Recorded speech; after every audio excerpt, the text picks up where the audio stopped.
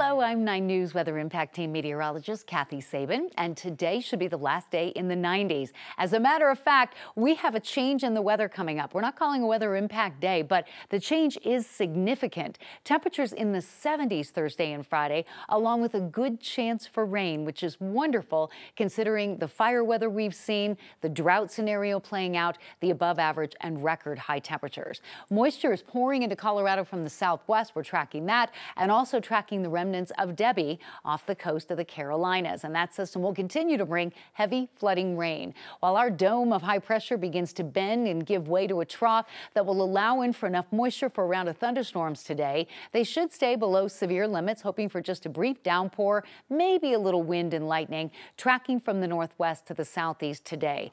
The severe weather threat is limited to northeastern Colorado, where we may see a couple of storms with some pea-sized hail. Temperatures start in the mid-60s this morning, climbing to the mid-90s by the afternoon.